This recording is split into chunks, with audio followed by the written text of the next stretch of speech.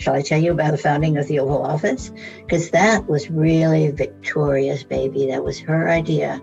And she started it because she had gathered some women together, pretty much, I think, all the Kennedy School women students in the rotunda. And she was talking with them. And she said, well, how many people here are interested in running for office?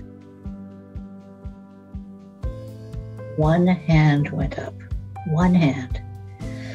That's when she knew she had to start something.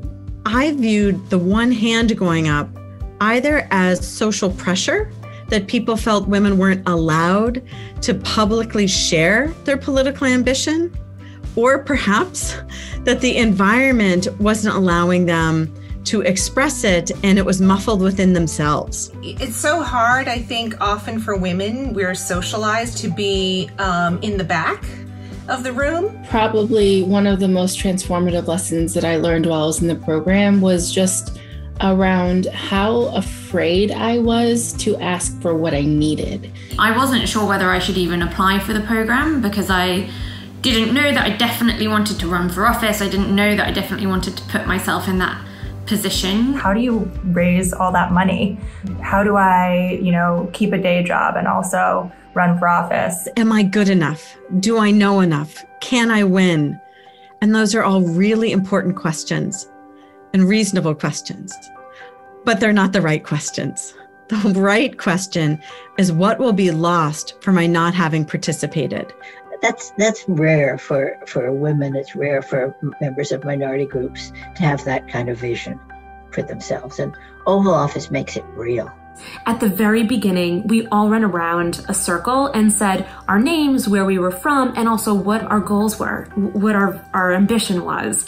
And I remember just being so inspired by all of the women from all over the world looking to run for office at all different levels and have different kinds of impact. It really is something about being around that caliber of student, and particularly women who were equally ambitious and unafraid of their ambition. Even if I was a woman, I could still make it into politics. It sounds very obvious, it sounds, not that great, but it is really a mindset change that is deeply important and that really changed my life.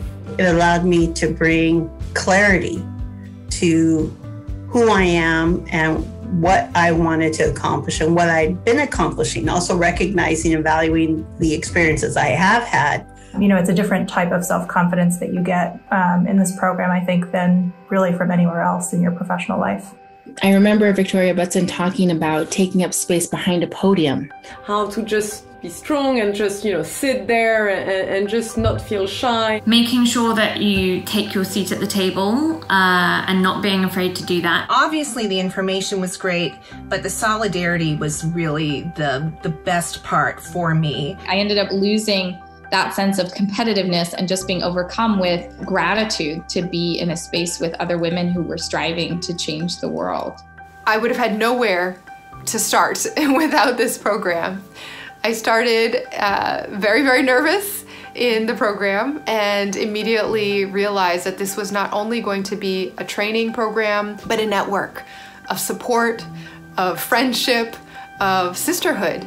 Sisterhood really matters. Having a community of people who are supporting you in your run for office is integral to success. I have personally supported women who have gone through the program, even though they're not even in my state, because they are part of the Harvard network. We're just like a big family. Even if we're not physically there, we can support online through social media, through fundraising opportunities. It has not only grown itself, it's grown by spreading across the world.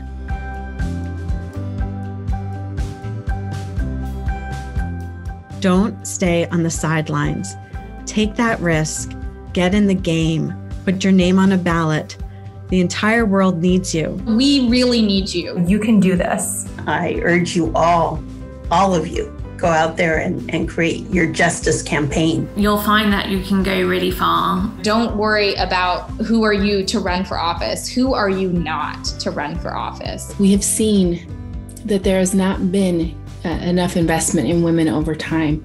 And for that reason, women lag behind in so many areas.